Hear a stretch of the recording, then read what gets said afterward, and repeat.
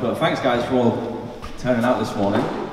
Like it's, I mean, we know most, or I know most of you anyway, I'm not sure.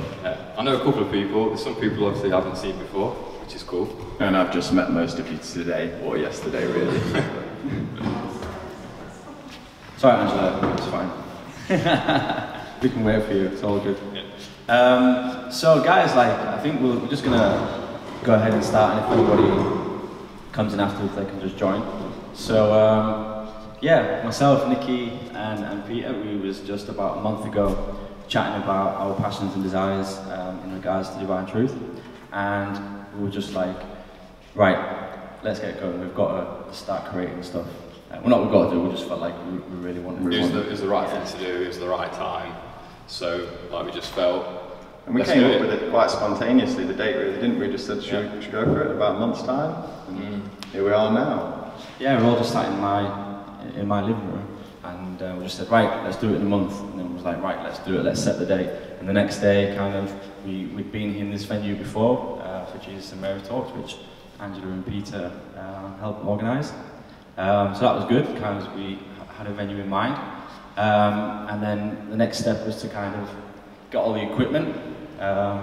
So Nicky did a lot of research. That was a real arduous process. I mean, I knew nothing about cameras, sound equipment, so I had to research all of that and then look at what was compatible with what. And it's a lot of testing. Yeah, a lot of testing we've had to do in our little flat. So yeah, we've had to go through quite a bit of a process already to get to this point.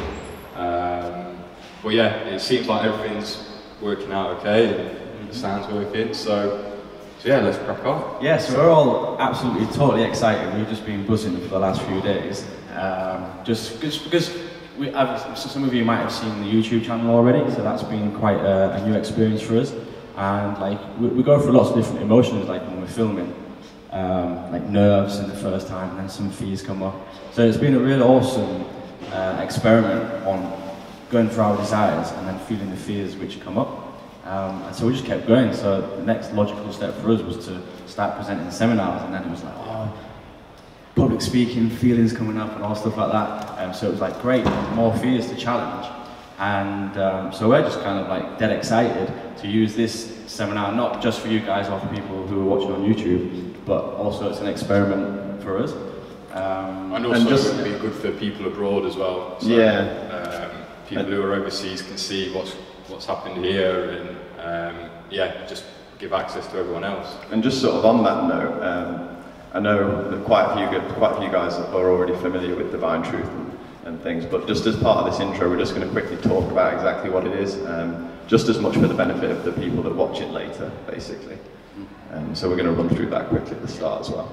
So, should we, let's outline kind of how the format of the talk is going to go. So we're just going to do like a few minutes introduction of each other personally, even though some of you guys know us already, but a bit more in depth as we express ourselves more. And then once we've done that, we're going to each take turns just to present a little topic on the introduction to divine truth that we're passionate about. And then we're going to take like a 5-minute break just to go to the toilet.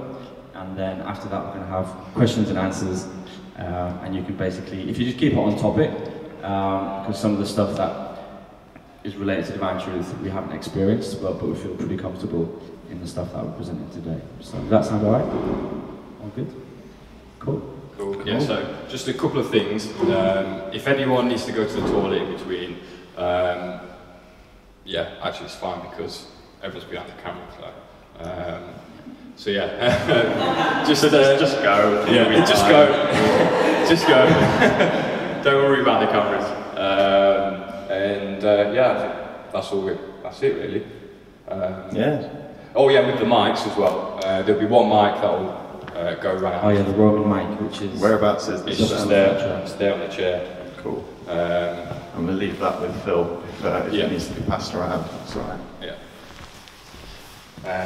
So you do have to hold it. You literally do have to hold it right close to your mouth to be able to hear it loudly. Which if you've watched the seminars before, you'll see Jesus and Mary constantly saying, it is hold the mic up. It's like an inch from Perry's mouth right now, you know, and that's any further than that you won't hear it really. pretty cool. Yeah, exactly. So it's a bit uncanny. So So cool. yeah, Let's begin. cool. Do you want to Yeah, I'll introduce start. yourself? So, hi guys, I'm Nicky, and I am 26 years old. I was born in a city called Derby, central England, and I guess throughout my life, I've been just like a regular guy, really. Went to school, went to university, hung out with friends, played a lot of sports, loved music, films, just like the regular stuff. And yeah, I ended up going to university and I studied sports science just because I was so passionate about sports, and I still am. And so I went to study that in Nottingham. And I guess I kind of, like when I finished uni, I was kind of not sure what I was actually going to do with my life. I kind of wanted to go into sports, but then it was really hard to get a job because that's when like the recession was quite intense at the time. And I ended up basically finding myself a very temporary recruitment position in central London, which I stayed in for about 11 months. And very quickly in that job, I realised I didn't want to do it much longer. Like it's like a salesy kind of job, and they basically encourage you to kind of like bend the truth or lie, essentially. I left that job, and then I ended up getting into the finance sector, and I worked firstly for Lloyds Banking Group, and then I moved over to Nationwide in Northampton, which I stayed there for around 3 years. And in that time when I was at Nationwide is when I basically first came across Divine Truth. And this was in July 2013. Basically at the time, just to give like a brief overview, I got to this point where I don't know where it really came from. I just started feeling in my heart about God. I didn't really ask myself the question about whether God existed or not, and then what God was actually like.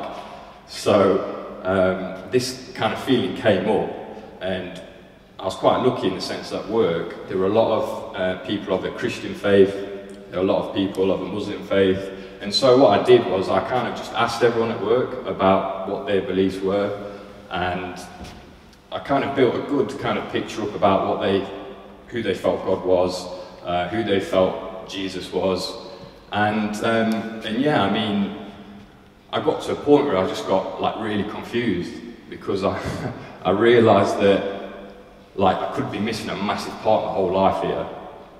Like if God does exist, I could have been living my life just, you know, like a completely, I wouldn't say incorrect way, but like an ignorant almost way.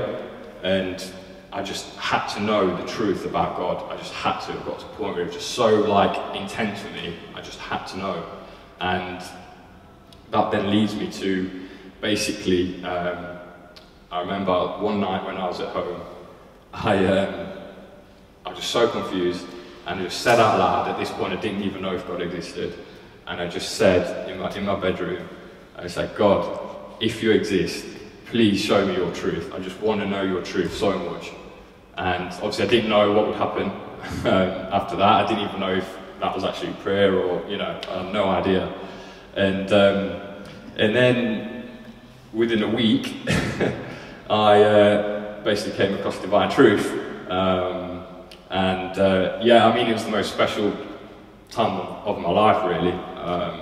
It was an awesome lead up to actually discovering Divine Truth, in the sense of my guide, he was kind of like pointing me in the direction of Jesus, and I was kind of getting confused. I was thinking, like maybe Christianity is the truth, and I was getting a bit confused. But then when I spoke with my cousin Pete, who he's been going through similar experiences that I was at the time,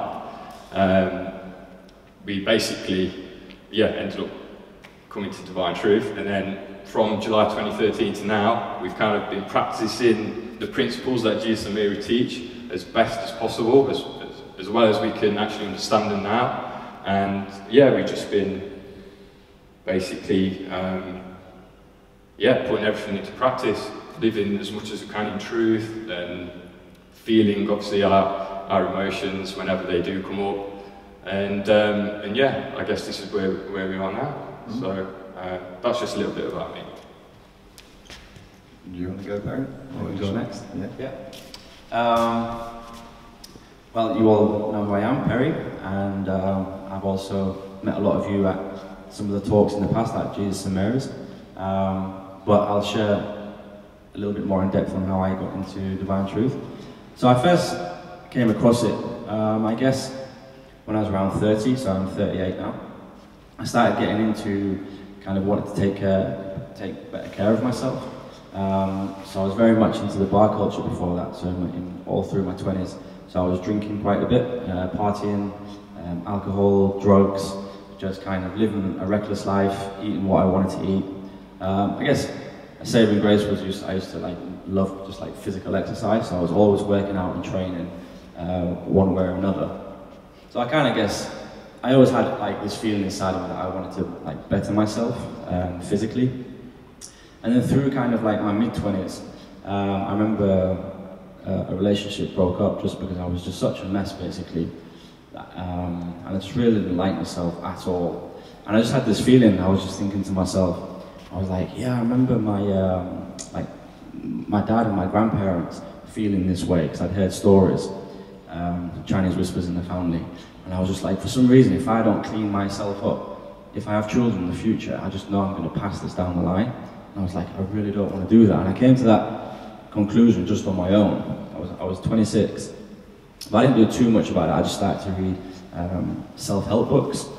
And then I was like, oh, it's actually, there's a thing out there about improving yourself. Like I never realized before, because I'd just been stuck in bartender books. And so I just got really interested in books like anything to do with self-help. And then slowly, like, spiritual books would come through, especially stories like the Paulo Coelho series of books, who was one of my favorite authors. I started to read a ton of his books. I think The Alchemist was the one that I read. And then there was like the Celestine prophecies. So I started to get into all these books which were talking about like different realities, different ways of living, energies and all these things. So that took me up till I was about 30, and I was still working in the bars at the time. And then just at one point I was just like, I've got to get out of this industry. Like I'm just really not enjoying it. I'm not happy at all. And I still had like this underlying like depression going on all the time. I just felt like I wasn't living the life that I thought of when I was a kid. Like I was like, this can't be life. I was like, okay, so things have got to change. So I just quit the bars, and what I did a 7-day water fast. And after that, I just automatically became vegetarian. Like I didn't want to eat meat no more, and I didn't know why.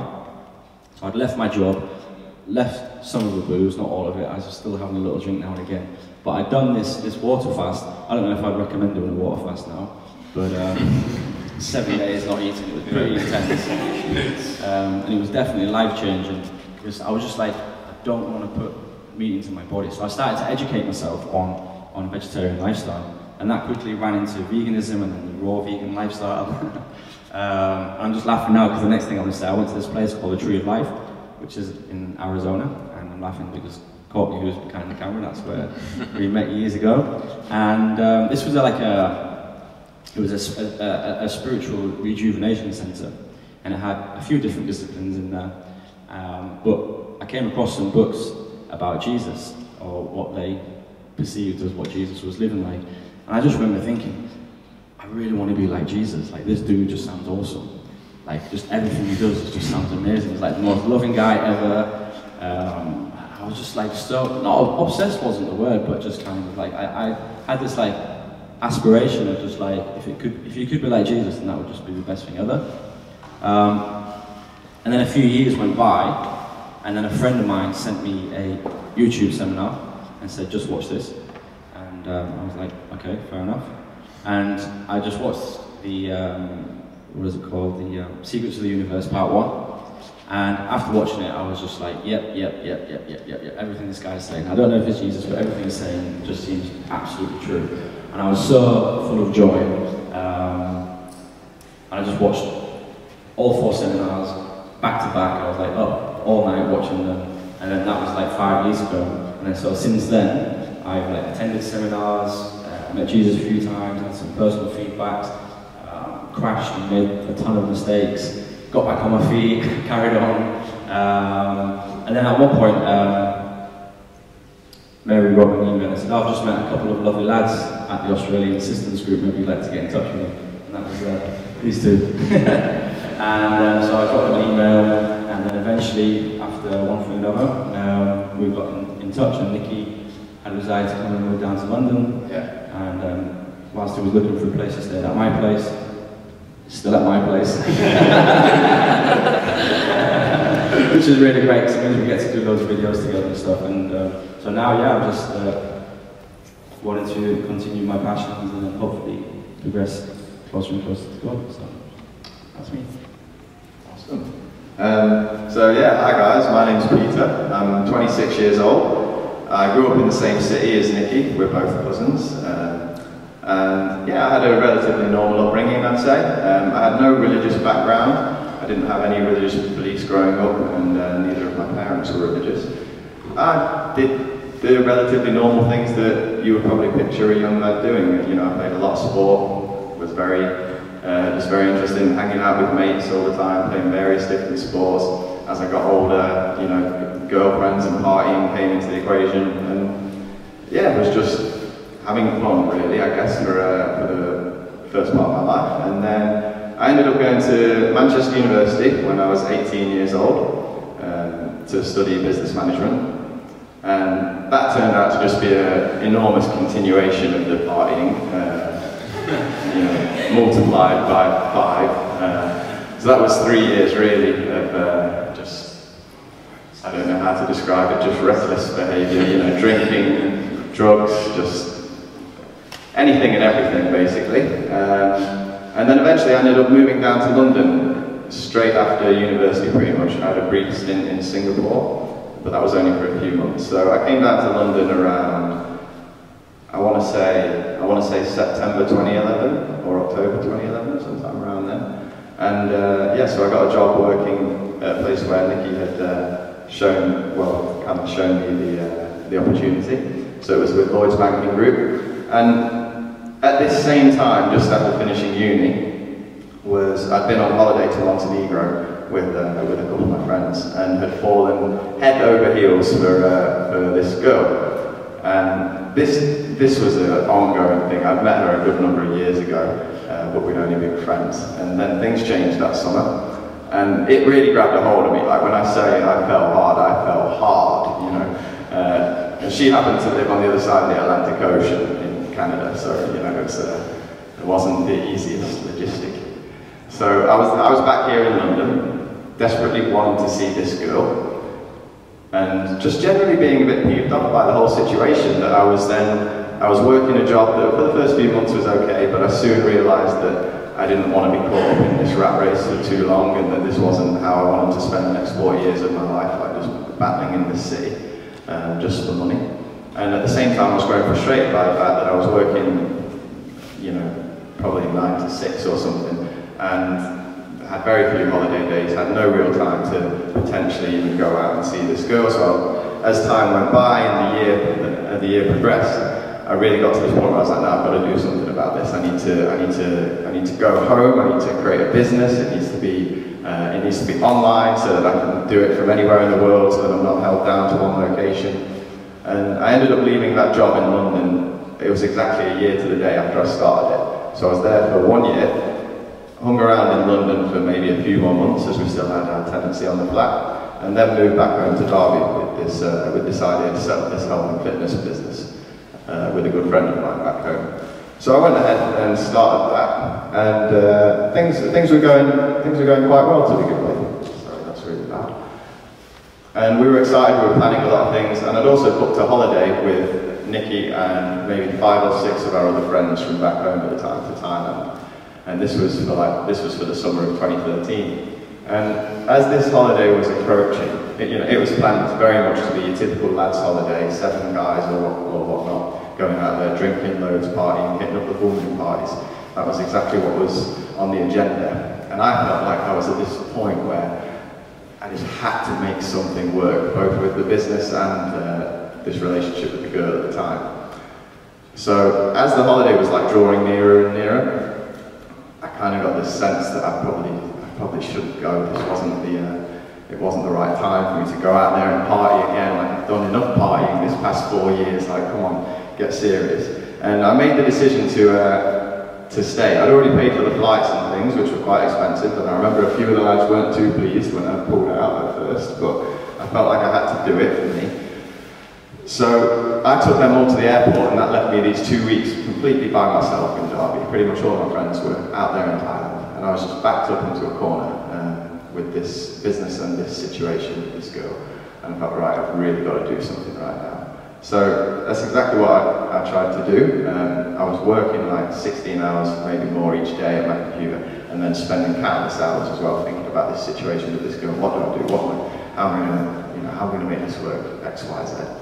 And as the days went by, I just wasn't sleeping. I really felt like I just had to do something big. And in the end, a couple of little things happened with the girl, and it just reached this point where I decided, you know what, I can't do this anymore. I'm just going to tell her exactly how I feel, like the absolute bluntest truth from the bottom of my heart. And I just wrote out this big long email.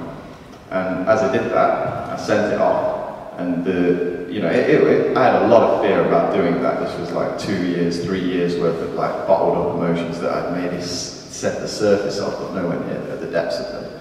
And as I did it, I just had this enormous emotional release, I guess you'd say. And I was sat at the end of my bed in my bedroom that I'd grown up in, and I was just reflecting on everything that had just sort of happened and the whole process of these 2 years. And I was getting lots of like synchronous events happening to me at the time. And as I reflected on it all, I just completely just fell back on my bed, overwhelmed with this love entering me from outside of myself. And I had no idea at first as to what on earth this was. I just went with it, rolled back on my bed, and just started crying my eyes out, really. And it maybe lasted for 5 minutes or so. It's tough to really say exactly how long at the time. And I just sat up at the edge of my bed afterwards, and the words just came straight out of my mouth. Oh my God, God is real, and I have a soulmate. And I was like, what? I was like, what am I going to say? But I knew it to be true in my heart. My head had no way of processing this just yet. Like I said, I wasn't religious, I didn't have any particular faith. I never knew what a soulmate was. I perhaps heard it in movies, but I had no real context of what that meant. And I just went on this crazy week that next week, because I knew the things I felt were true. They were as real as the first time you feel the wind brush against your skin. And I just had to find what it was that explained this. And a week later, I'd just moved into my own house back home in Derby, and I think it was on my first night there, perhaps the second. I'd gone to bed about 3, 4 a.m, which was not very normal for me at the time. And about 7 a.m, I just snapped up out of bed and woke up, and didn't think anything about it. This was at 7 a.m, and just strolled on downstairs and sat myself in my second lounge, like this small little room that we had. And I just flipped on the TV. I didn't even think about any of this. I had no idea why I was even up. I just sat down, and the next words I heard were coming out of Eamon Holmes' mouth. And the next guest that we have on today says that he is Jesus Christ, and his girlfriend here is Mary Magdalene. So welcome, guys. And I was there like, just freaking out. And paid pretty close attention. And yeah, to be honest, I had a very strong sense immediately that what I was about to see was true. And of course, I did go on a little process as well of then like watching the first few videos and hearing what he actually had to say. But yeah, I was pretty sure I found what I was looking for right at that moment.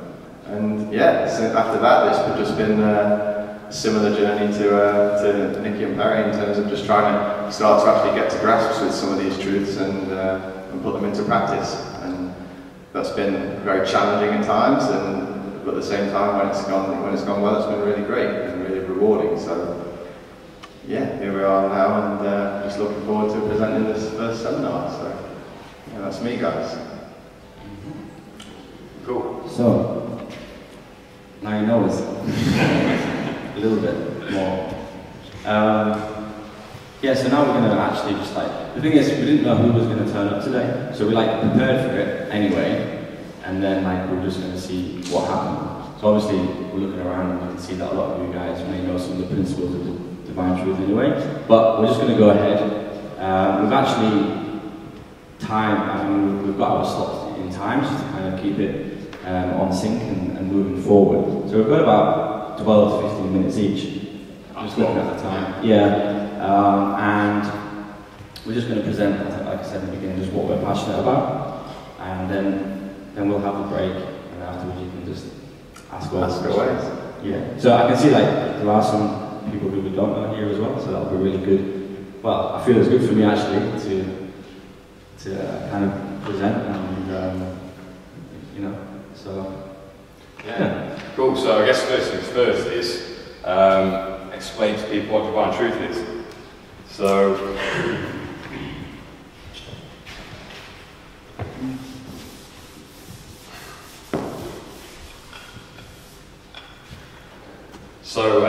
the benefit, obviously, people who here who may not know about divine truth, and also people on YouTube who are not sure, divine truth is basically, to put it in a nutshell, a spiritual path that was taught originally 2,000 years ago by Jesus, and the whole teaching is related to how we can all personally develop and build our relationship with God.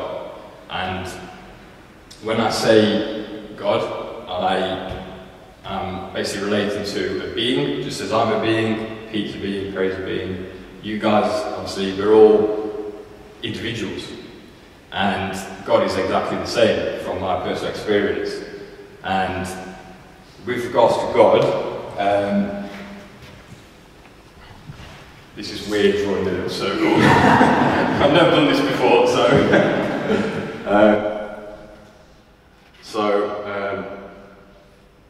yeah.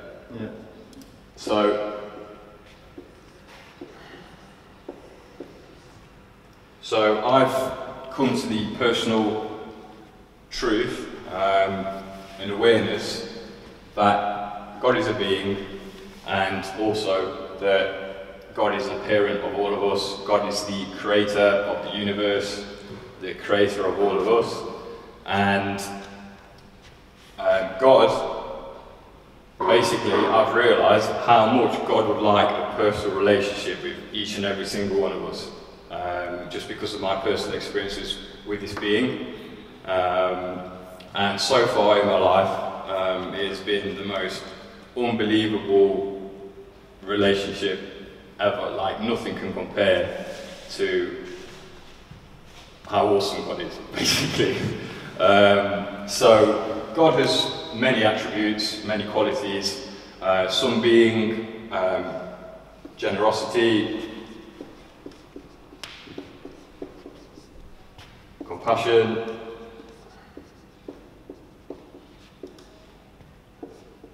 kindness, patience, etc., etc. And as you can see, they're all really awesome qualities to have. Like, there's nothing in there that says God is angry, God is wrathful, God is vengeful, God wants to strike us all down. They're all really awesome qualities that everyone would love to have. And with regards to God, there are actually two main attributes that God has, two really important attributes. And the first is truth, and the second is love. Now, when I refer to truth and love, I refer to absolute truth and absolute love. And because God is a perfect being, this therefore means that God created us all, and it means God must know all truth, and God also must be perfect in love, basically. And what I've found in my personal relationship with God so far the little I have learned is that receiving God's divine love is the most amazing experience ever. Like, I remember the first time I received it, I kind of was like, this was 5 months into coming across divine truth and watching the videos, and I just got to a point where I just felt like I just have to know now if actually AJ is Jesus and Mary is Mary Magdalene, because I was ready to just change my whole life. After 5 months, I was just there, I was just watching all the teachings, and I was just so sure in my heart that what they were saying was true. So I basically, one night, I locked myself in my room pretty much, and I said to myself, I'm not leaving this room until I get an answer. Until I get an answer about Jesus and Mary, and also about God, and seeing if this love did exist and it was possible for us to all receive it. And so I sat down on the end of my bed and I just said out loud, I said, God, if you truly exist, and if you do have love that you would like to give me, and also if AJ is Jesus, if Mary's Mary Magdalene, please may I receive the gift of your love. And before I even finished that, I was instantly flooded with the most immense feeling. It almost felt like my whole body was going to explode. It was that intense. And it was just like, I was getting a mixture of feelings. It was like a mixture of pure joy, because what I've since learned is that you can only receive God's love when you're in truth at the same time. So, and that's one thing I learned in that experience. And I realised as this experience was going, that basically the answer to my prayer was that all of it's true. Everything I just prayed to God about was true. And there was a lot of sadness as well at the same time. And the sadness was revolving around how in my life up to that point, I wasn't even aware of any of this. I kind of lived my life quite blindly. And also just realising that there is a parent that we all have, that we all share, that actually does love us so much. And just waiting for all of us to open our hearts up to actually asking God and wanting God in our lives.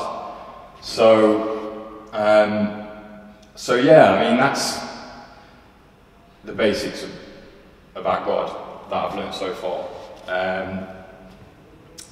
I guess what I'd like to talk about is just like the goodness of God that I've experienced. I know is true from my personal experience. And it's almost weird in a way, because every time that I've been grateful enough to receive God's love, I've been in total shock every time. I just thought, it just comes in as I was going through, usually I go through a certain type of emotion. It's usually sadness, and at the same time I could feel my guide just give me the feeling, just pray to God now, ask God for love, ask God for love, ask God for love. And so that's all what I did. I just followed that guidance and followed what Jesus and Mary actually teach. And yeah, I mean, it comes in, and even though I ask, and I know it is there, I'm still always in complete shock afterwards. I don't know why, but it's probably related to feelings of unworthiness I have quite deeply, actually. So yeah, it's like God has this tendency where when your heart is open to receiving God's love, God doesn't just give you one thing. God gives you tons of things at the same time. And it's like God knows exactly what you would love to know and love to hear from God. And God just literally just gives you as much as God can in that time frame when your heart is open and you have that connection. So for example, once I basically started to have this feeling in me that this is what I want to do with my whole life, is share the truth that I've experienced with other people, because I know how much it's changed my life, I know how amazing it all is. And I started having this feeling, and I was in prayer to God, and by the way, when I say prayer, you don't have to kind of go to a church or, you know, like a mosque or some, you know, like establishment. It's literally, you can pray anywhere. And it so happened this was when I was in the gym. I went off to the toilets, and I felt so much desire in that moment that I just asked God, God, like, I feel I want to teach this to people. I feel this is who I am. And then I asked God if God could, like, help me out, basically.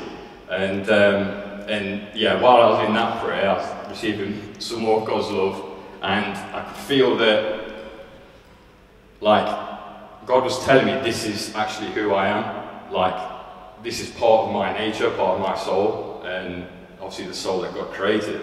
And at the same time, which is really, like, random, I kind of received confirmation about that part of my actual own soul. But also, I received this secondary truth about myself, and that was that I got this feeling from God, and what happens is when you receive God's love and truth comes, it's like this, like, you just automatically know, like, loads of things about God, and also these other truths about yourself and others. So I basically got this truth about myself that I've got a gift with music, and my whole life I've never played any instrument. I've always loved listening to music and whatnot, but I've never actually played it, and I know why now, and that's because of certain like errors I still have in my soul about learning new things, really, learning, like, instruments particularly, coming, like, certain injuries coming from my dad that I've never actually taken the time to actually go through the learning process. So that's just a bit of an example about, like, how awesome God is, in the sense that God will give you more than what you've even asked for. And it's like, when you receive the love from God, you realise how much you hadn't been loved in your whole life before that point. And yeah, I mean, it obviously does create a lot of grief, but also, when you come out of the experience, you feel so much better in your heart. You have this peace that lasts for a couple of days, and yeah, it's literally just, like, the most amazing substance and feeling I've ever received. So that's why I want to share it so much with others. Let me just have a quick look. Notes.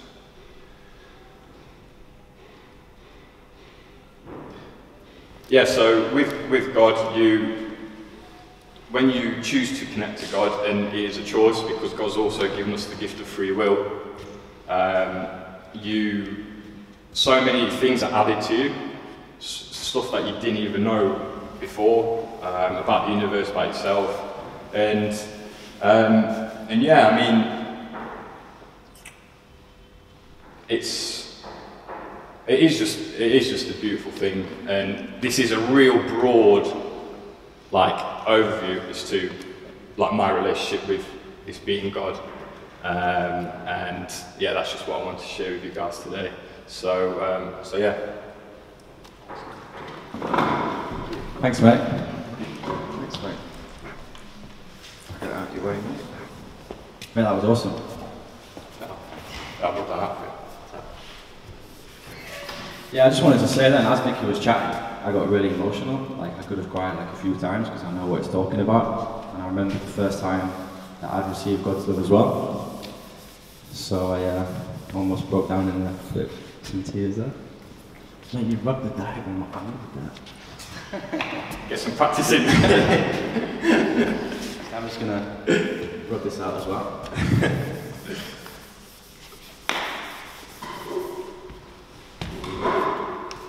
So I'm just keeping a check on the time as well, because there's so much that you can talk about. and we've got like 12 minutes to do it. Obviously, if you've seen Jesus Mary Magdalene, they'll do like 12 hours on this subject, and more even. So it's been a little bit tricky for us to like kind of condense what we feel would be like the most important thing we could share that you could take away with you. Especially with some people who haven't come across this before, because there might be one or two around.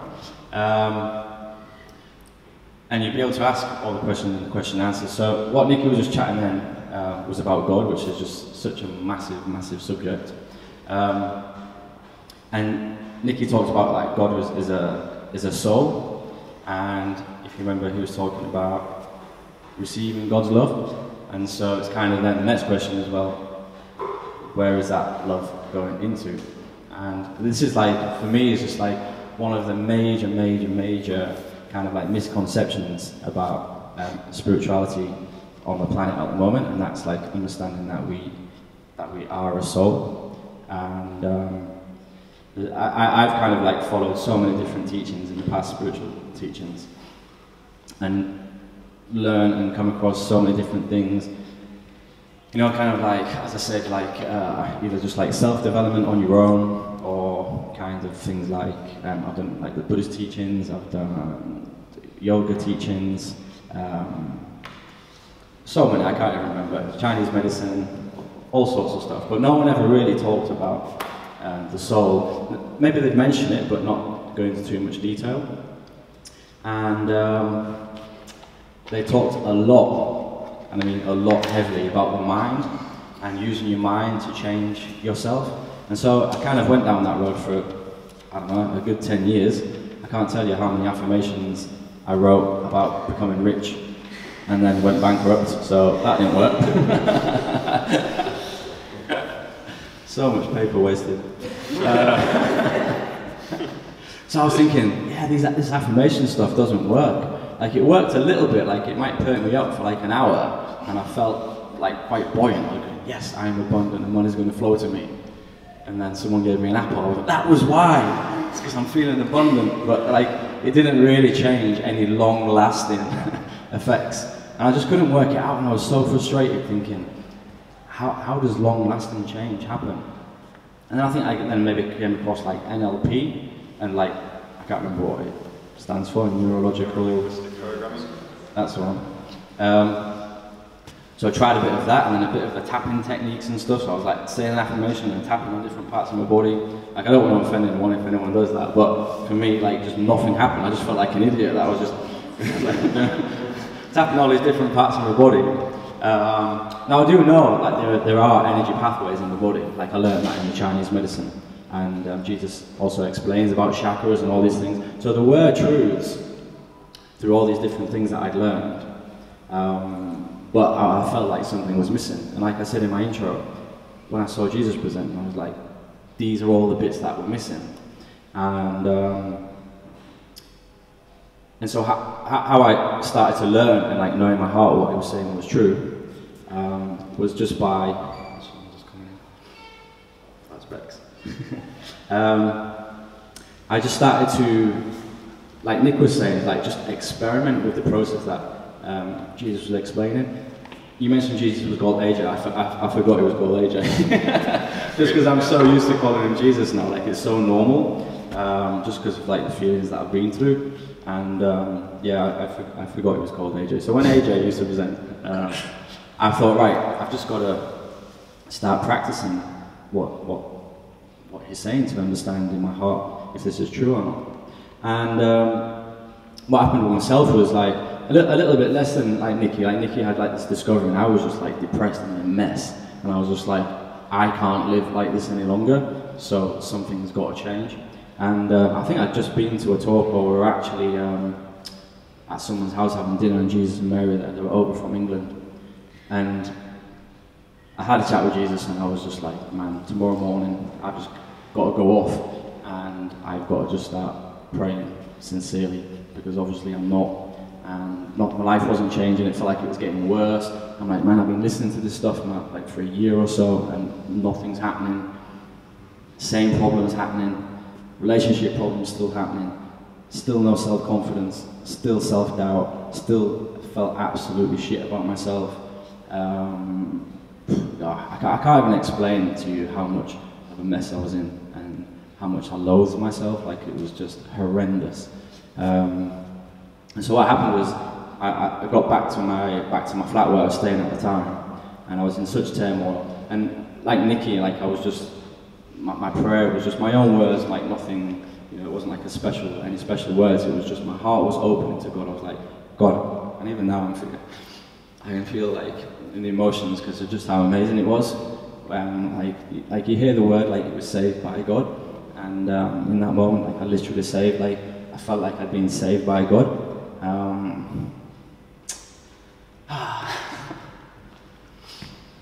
And yeah, I was watching. I watched this like little YouTube clip, and I just felt like all this love come into my heart, and for the first time in my life, like I felt love, and it was just incredible.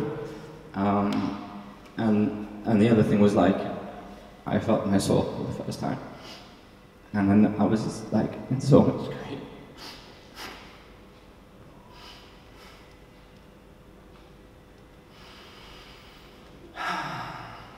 I'll get through this. It's like a wedding speech, and then when the best man starts crying. And so I felt my soul for the first time, and I realized I had a soul. And that's what I'm going to talk about now, is about your soul. And what happened was in the beginning, like, I didn't feel the full truth of it. Like in the beginning, I just felt like I had a soul. No, how did I feel in the beginning? Yeah, I had it. Like, I thought I had one. I didn't think I was one. And so I just got this huge sensation of like this soul relationship going on, all these emotions. And I spoke to Jesus about it one day. I was like, yeah, I had this like huge heart opening, and I realized that I had a soul. And he was like, oh, well, there's still a little bit of work to do there just by the language that you used. And I was like, oh, what do you mean? And he goes, well, you don't have a soul, you are a soul. And I was like, huh? I didn't quite get it. I thought I'd felt through the ultimate truth, and then only a few months ago I was going through some grief about kind of like how I was treated as a kid, and there was a gap. The grief I was going through was kind of like, it was to do with like my dad paying attention to me, and what I felt was how the gap was how my father treated me compared to how God would treat me. And I was just crying and crying and crying. And then I was like, oh, when God was creating me, like God created me with so much joy and so much happiness, and it was just like, he was painting a picture and was just so excited about adding all these little details of my character. And it was just like I could feel God creating me, and I was like, oh, God created me. Like, God created me, I am a soul. And I was like, oh, now I know what Jesus was talking about. It's like, I don't have a soul. I am actually a physical soul. And basically, this is just my body that I'm using in the physical world. So what I'm going to do now is, because we don't have too much to talk about, I'm just going to kind of like grossly explain kind of what the soul is, and then what happens in Incarnation, and then the spiritual body and the physical body. So I know some of you know this, but I know some of you don't. So basically, the diagram that Nicky drew before... Oh, you'll have to draw again. is you have God, which is a soul, like here, pretty big. And God has masculine and feminine qualities. And so basically, just like, very in simple terms, just as parents on earth at some point desire to have a child, that's what God did with us. It's like He just wanted to create children. And so what God did was He created all these little souls. I'm going to put them over here, like mini-me's. Okay, and they also have masculine and feminine qualities.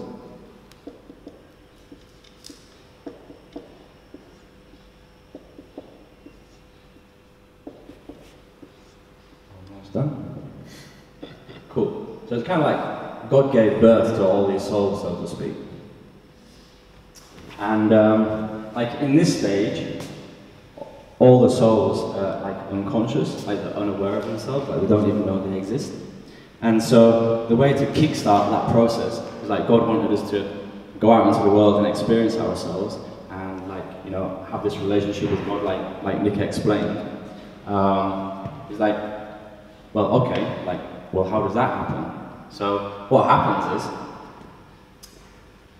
you get some humans on Earth who see each other in a nightclub, fancy each other, they end up getting in a relationship, and then over time they fall in love, and then they start to have a desire. They're like, oh, should we have some kids? And then they think, yeah, that's a good idea, let's have a child. So that's what we know in the physical world, and we don't know that this is going on. We just think that we want to have kids, like not really that aware of why. Or how. Or, yeah, or how the whole process, we just know what happens physically. So, basically what happens is, I come this side, sorry. You have two human couples, a male and a female. Gotta get the skirt right. Okay.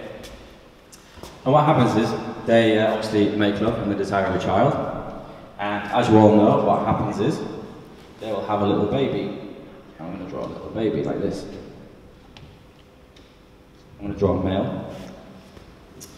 So, that's what happens physically. But what was happening on a spiritual level is that one of these little souls here was able to then incarnate into this little baby here. And what happens is, this whole soul, this is what we call a whole soul, kind of like what's called splits. And so half of the soul is going to incarnate into this little baby, or create this baby, should I say. So now this half of the soul, which was predominantly male, has now created a physical body, which we see every day. That's what's going on. But one of the things that we often don't see is that our physical body also has what's called a spiritual body. And basically it's almost a carbon copy of our physical self. So if you were in the spirit world, you could look in the mirror and you would be able to recognize yourself, pretty much. And so we've seen it before. We have kind of like this invisible, so to speak, spirit body, which is next to us. And that's a whole other discussion as well, so I'm just trying to give you the basics. And you can ask him the questions and answers about this relationship of what's going on. So just to recap, we were a whole soul that was totally unaware of ourselves. There were a couple of parents on earth who desired to have a child. The lady got pregnant, and then you see what happens, 9 months later, a little baby pops out. But it's not just a little baby, it also has the spiritual body that we're talking, which is on the side, that we can't see. And not many people in any spiritual practices tend to consider, really. What I found in my spiritual journey, a lot of people would say there was a physical body, and then there was a spiritual body. But they didn't really talk much about the soul. And in a lot of the philosophies, they would say, okay, you can heal and change yourself by changing your spirit body. And in a way that's a little bit true, but it's not the whole truth.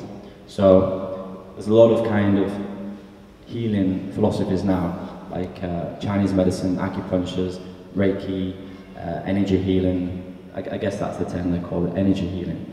And basically what they do is they'll use their own energy, or maybe an energy from another spirit, to heal the spirit body, which then will appear to heal the physical body.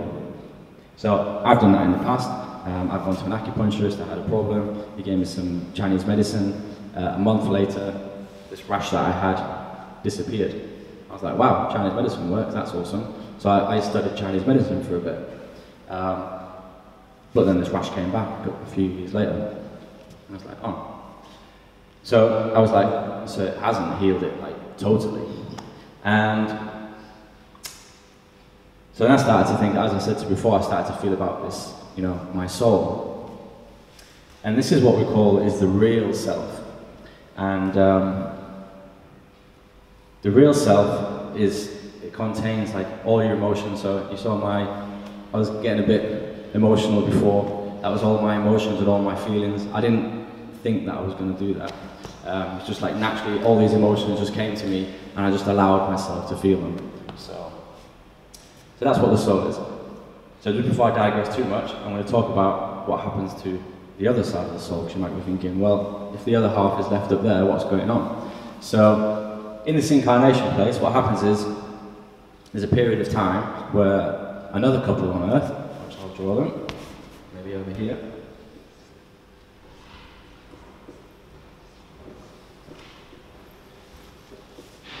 So, doesn't look like a woman or a man at all, but you get the gist of it. I will get better at my technical skills. So they also desire to have a child as well. Kind of, you know, they get together, fall in love, make love, and then they create another baby over here. And this one's going to be a little baby girl. And then so basically, what happens is the attraction of the half of the soul is one of the strongest attractions that there is in existence.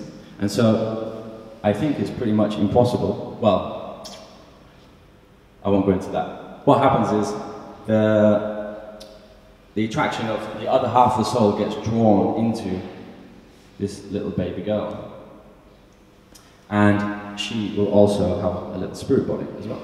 Because we all have a spirit body, which is here.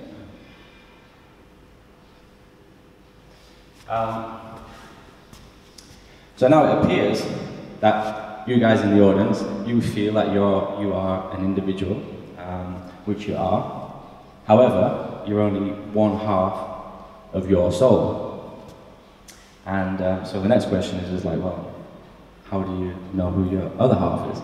And that's a pretty big subject, which I still haven't felt my whole way through, so I can't talk too much about that. But the basics are, for me, if I was to give you or send a message, what's the most important thing is to feel that you are a soul, and that there is a other half of you, and that your mind is just a tool that you can use to develop your soul in love.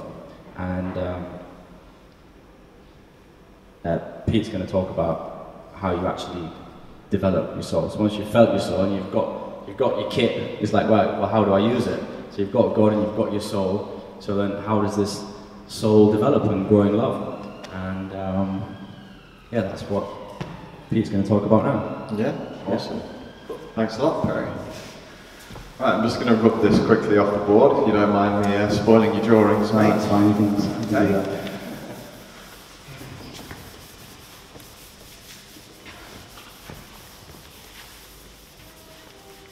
So yeah, like Perry just alluded to, what I'm going to talk to you about today, just take the pen please, thank you, is about growing in love and developing a relationship with God and what that actually entails in reality, with a focus on three main core elements, if you like, which are love, truth and humility.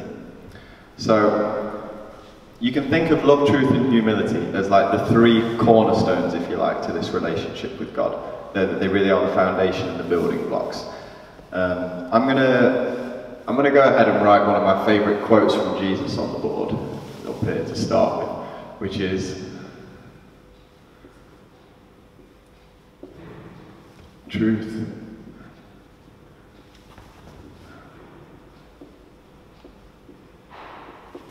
now I can't remember exactly which video or when he said this, or when it's from exactly, but one of you might be able to help point that out at some point. Truth opens the heart so that love can flow. Apologies if my writing's bad. I'm not too used to the whiteboard either. But yeah, what I'd just encourage first of all for a moment is to just allow yourself to just consider that quote for a minute. Truth opens the heart so that love can flow. Does that have a deep meaning in your heart? Does it touch you in some way? Or are they just words on a page or a whiteboard in this instance? So I'm just going to leave that up there whilst I whilst I go through some of this talk. So love, we'll start with love. It's not easy to sum love up in 1 or 2 minutes, but I'll give it a go. So first things first, just to sort of get a little measure of where we're at. How many people here would say that they feel like in their heart that they know what love is? Like, would you raise your hand if you do, if you feel that way? Like, a little bit? Like, yeah, so, not sure. That's pretty honest, I appreciate that. Like, well, I wouldn't say fully myself either. No, exactly. That's what I'm sort of getting at. So we'll come back to that in a moment. You see, when we talk about love, the first thing we have to do is we have to be very clear what we're talking about here, because there's the way that the world sees love, and then there's the way that God sees love, which is how I'm suggesting that love really is. And the two are very, very, very different. Now, we've all grown up here on earth, and we've been surrounded by the way that the world views love, and that's something that's ever changing throughout history. It's, making ever so slight, tiny progressions at times. And more specifically, we've grown up not just surrounded by the world's view of love, but by our parents and the other people that are close to us, particularly in our upbringing, their views of love. So it's natural that we absorb some of these beliefs while we're growing up, and that we start to actually believe that that's how love is. Now, from God's perspective, love is a very different thing to what we see here on earth. So just as like a brief example of that, you can see how still in some cultures today on earth, some parents believe that it's a loving thing to beat their children if they've done something that they deem as naughty, because they're going to perhaps beat the bad behaviour out of them, and that they're not going to repeat the action. Now, never from God's perspective is that loving. Under no circumstance whatsoever is it loving to hurt another person.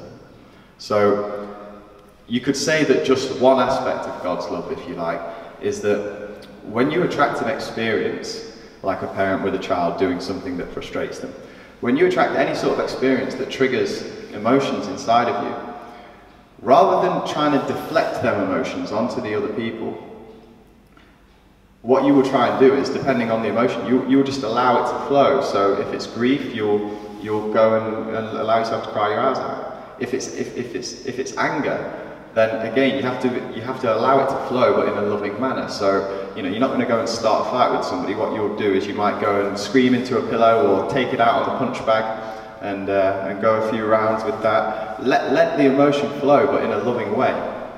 And that's a really important distinction to remember. Now, I don't have nearly enough time to talk about all the different aspects of the way that God loves, and we don't have enough time here today. We could do a whole seminar on just that. But if there's one thing about love that I would try and draw your attention to, it would be to remember that God's view of love is very different to the way that the world views love here.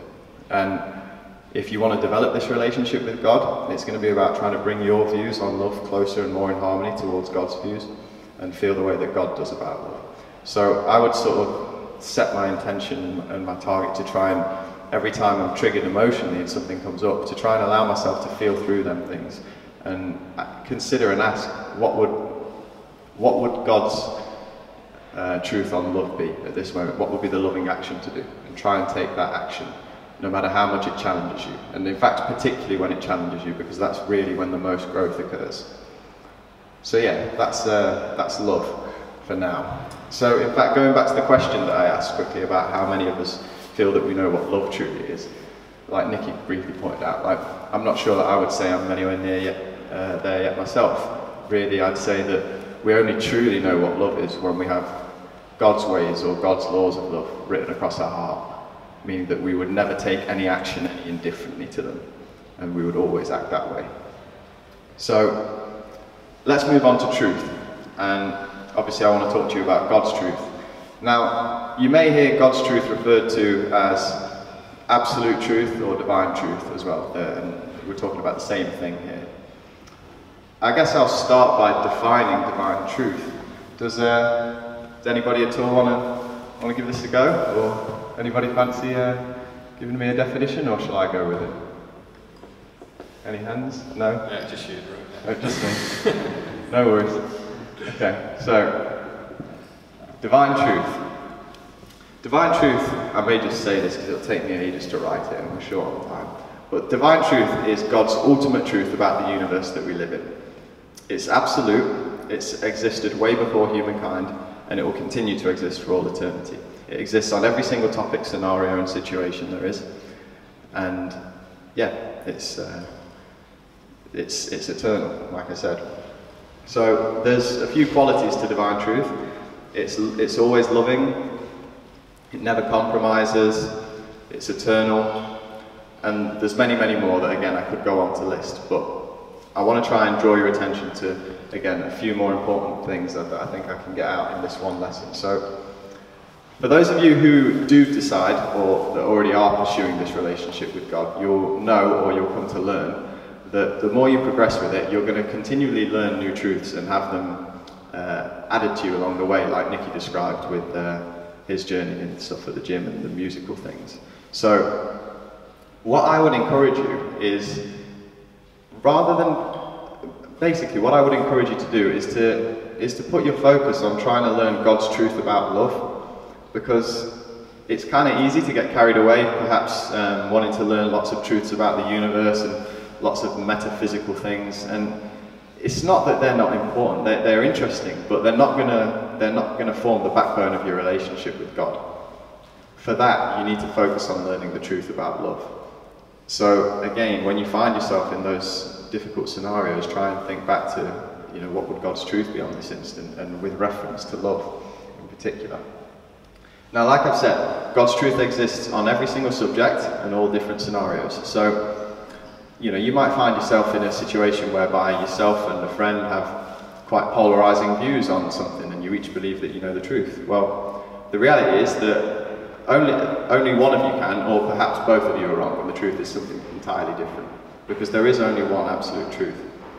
So, what this whole process is about is, again, like I mentioned with love, it's about bringing yourself close and more in harmony with God's truth rather than our own personal truths that we have at the moment. An example I can think of with this that I've been through myself is just shortly after first finding divine truth. I'd always grown up really into sport and the gym and health and fitness and stuff. And I was one of these dudes who ate loads of meat and drank loads of protein shakes, basically. And I had an old friend from when I used to do breakdancing that had always kind of followed his journey, and he'd gone on a little journey as a top athlete in doing free running and parkour. And to sum it up quickly, he basically eventually turned vegan. And this was maybe a year before I found divine truth. And to begin with, I looked at that and sort of thought, I was like, how is he going to perform as a top athlete? What's he doing? This is never going to work. Why has he done that? And then as I came to find divine truth and I kind of softened into things and became a bit more humble, suddenly I had this desire to actually find out more about what he was doing and why he made those choices, and watched a few videos, found a few things from him, references to other videos, and eventually quite quickly decided that, in fact, no, there seems to be a lot of truth in this argument for veganism. I need to give this a go. So I did. I tried that and said that initially I would just do it for 2 weeks to see how I felt, and ended up sticking with it and love it to absolute bits, and quite quickly actually got to the emotional reasons, maybe not the whole way down for sure, but got to some of the emotional feelings. Like after those 2 weeks I kind of realised, like, hang on, what was I doing this whole time? Like stuffing my face with all this meat. It wasn't doing my body any good, it wasn't doing me any good, and it certainly wasn't doing animals or the environment any good. So that's just one example of like where I've been through that process of bringing my own personal truth more alignment with God's, because God would never, again, would never consider it loving to kill an animal for the sake of a meal, to kill an animal for any circumstance, in fact. So let's talk about humility now. When most people hear humility, they tend to think of it as like a trait or characteristic of a person, like, oh, he's a pretty humble guy, or something. And that's not entirely wrong, like that is true, but it's also a whole lot more than that. As Perry spoke to you about your soul, humility is quite literally like an organ of the soul. It's a real part of it, and it's something that you can develop and that you can grow. So again, we could define humility, I'm not going to write this, we could define humility as a passionate desire and longing to feel and experience all of one's emotions fully. So again, it means allowing all the emotions that strike you in your day-to-day life. Allow them to flow through you. So kind of the way I like to think about this a little is I liken it to working out at the gym and trying to build your muscles. Now, basically, the reference I would make is like, every time that I choose to be humble and allow my emotions to flow, I'm kind of strengthening my humility muscle. The same way that if you go to a gym and you lift weights and you do this process and repeat it, you're eventually going to get stronger and your muscles will adapt. It's the same with humility. Every time that you're humble and you choose to allow those emotions, your humility organ, if you like, of your soul develops, and actually you become more and more humble, and it's a growing process. On the flip side, on those times that I choose not to be humble and just choose to go to my addictions instead, that's kind of like the days where you think, no, you know what, I don't feel like working out today, I'm going to head to McDonald's instead and I'm going to just stuff my face with a load of junk food. And that's kind of what we're doing each time we don't choose humility and we choose to avoid our feelings and sink into our addictions. So humility is a really powerful thing, and yeah, I just really encourage everyone to give it a go, to try to be as humble as they can at each moment. Now, I just want to briefly talk about, in fact there's one example I should just go back to kind of pinpoint that with humility again. The example I gave about love and how if somebody triggers you and you were to get angry, that's where the humble person will go and beat the punch bag, scream into the pillow, where the non-humble person is going to go and perhaps start up an argument with somebody else, or whatever it is for them that's going to help them avoid their anger or feeling their emotions, basically. So now I just want to talk for a few minutes about how these three things link together. And I guess really, going back to this quote up here, we can add a bit of pretext to it. So if you can't read that, it says, truth opens the heart so the blood can flow. Now I can't remember Jesus' exact words here, but it's something to the effect of, I won't put quotation marks around this bit, but humility opens the door for truth to enter.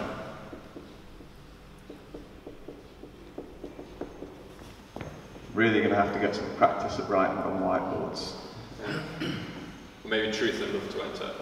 Well, then truth opens the heart so that love to enter, sort of thing. Yeah. So the way I kind of like to think about this, it's kind of a little diagram that I thought of. Now, so we've got an upside down triangle. If this is the absolute eureka moment of growth, right? Where real growth occurs and you connect with God, then we can have love, truth, and humility. Now, what we're basically saying here is that you can't just skip to the love. You can't be totally not humble and avoiding truth and just go, God, love me. God's going to be there like, well, no, as much I love you, but you've got to, you need to become humble and learn these truths before you can feel this love. So we can look at it almost like step 1, 2, and 3 here. Now, what we're essentially saying with this quote is that humility opens the door for truth to enter. So this is where it all starts. You can't skip humility. It's something you really need to develop. Then as you start to once you start to become humble, you allow truth to flow, and you start to then allow yourself to feel some of God's truth on a matter. So it's like me with the veganism thing. Before I wasn't humble enough to even consider watching a video on it. But after finding divine truth and I sort of softened into my emotions a little bit, suddenly I was like, no, you know what, I'll watch this stuff and open my eyes to some of the truth. Then once you allow yourself to continue feeling this and the new things that come up, that's when the love can start to flow. And when you allow that to flow and let it continue to flow, this is where you then reach that moment of, this is amazing. This is the point where you'll experience your love from God and you'll actually grow. That's the point you're trying to get towards. Now, the last thing I want to mention, really, is that one of the things to consider with humility is that it's not necessarily as simple as being humble on this one thing, like the veganism thing, I'm a really humble guy now. Like, it's not quite as simple as that. If this is like a cross-section of the soul, so to speak, and these are all the different like emotional topics, then there'll be thousands more than this. I just can't divide the circle up much more. Let's say you have money, parents, God, partner, and so on. These are all different areas that you've got emotions on inside of your soul, right? Just because you've perhaps opened up, and become humble with regards to hearing truth about God, does not necessarily mean that you're now suddenly humble with regards to all of your money issues or your parental issues. It doesn't just translate immediately across the board like that. It's something you've got to work on for all these different areas of your life. And there'll be places where you find you have a lot more resistance than others. It's generally going to be due to childhood things, but yeah, this process is essentially the 3 building blocks to how you're going to develop this relationship with God and grow in love. And like Perry was speaking to you about with regards to soulmates that he briefly touched on, it's the exact same process for growing closer to your soulmate. So allowing yourself to be humble, allowing yourself to recognize God's truth on the matter, and then allowing yourself to feel that love regarding it and to take the loving action.